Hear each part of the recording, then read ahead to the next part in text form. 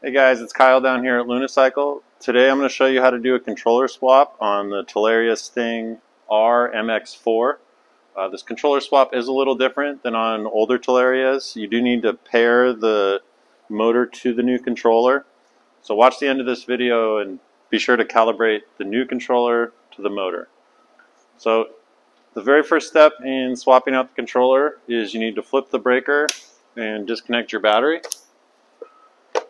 Next, you're going to need a 3, 4, and a 5 mil hex key, and you're going to want to undo the old controller.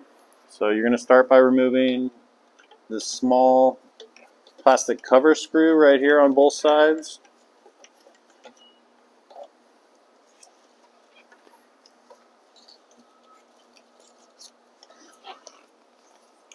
Next, you're going to want to remove the 2 4 mil bolts on either side. So you got 2 here and 2 on the other side.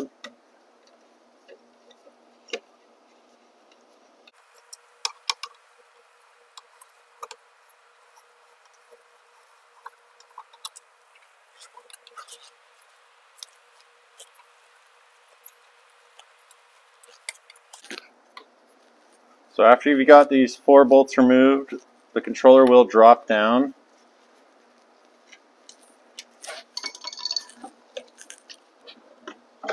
And you're going to want to reach up under this cover and pull out these plugs right here. You got a black plug and a white plug. And if you push on this little clip right here, you should be able to unplug both of these.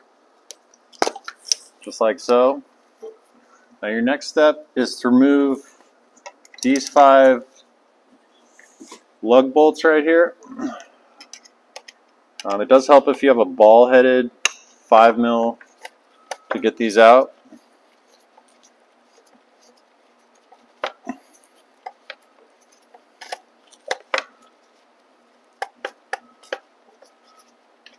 You do want to be careful, these do like to fall into the little bash guard area.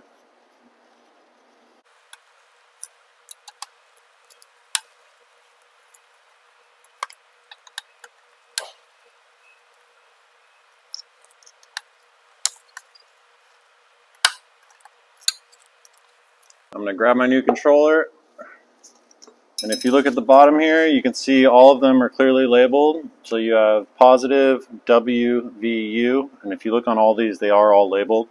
Positive is the red one, and it's the one way over to the right side of the bike.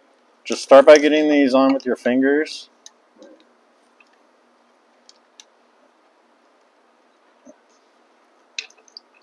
I like to just start all of them by hand and then tighten them down with the wrench.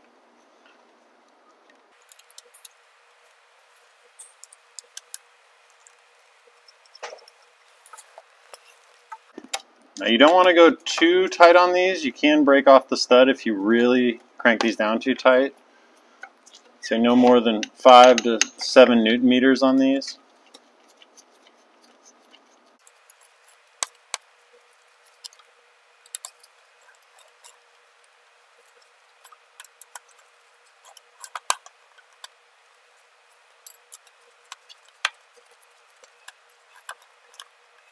Alright, now once you've got all 5 of these nice and snug, go through and double check that none of them are still loose. Give them a good little double check. Now it's time to replug in the main communication wires.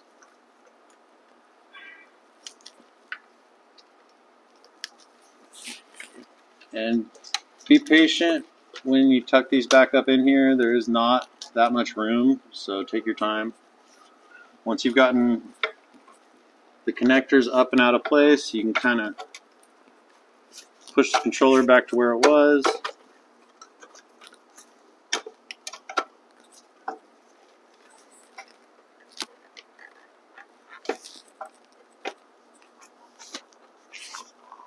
There we go. Now I like to start with the bottom 2 bolts. The holes in the frame are kind of oval shaped, whereas the upper ones are just round. So if you get these 2 in place, then you can kind of reposition the controller a little bit.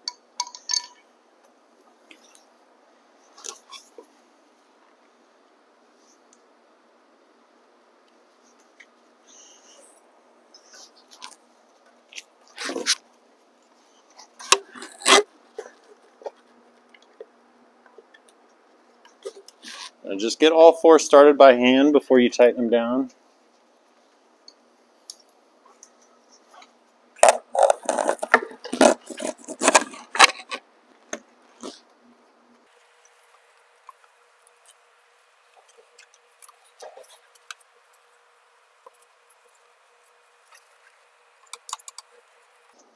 Once you've got all four in place, just go ahead and tighten them all down.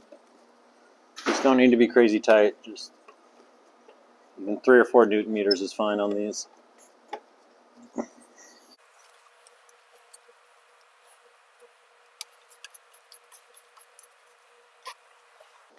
And finally, you reinstall the two that hold the little horn cover into place.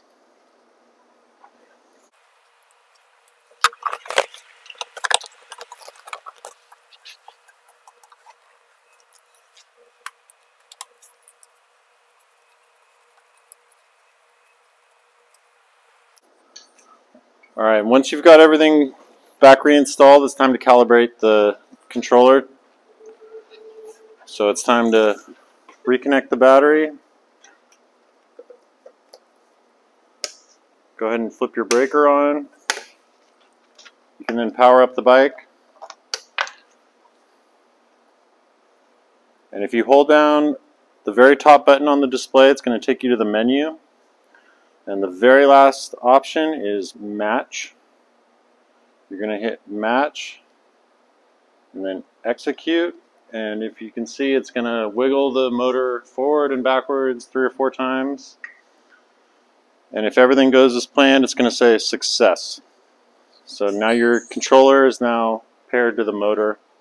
You can exit it by holding down the menu button. And then you do have to cycle the power before the motor will spin again.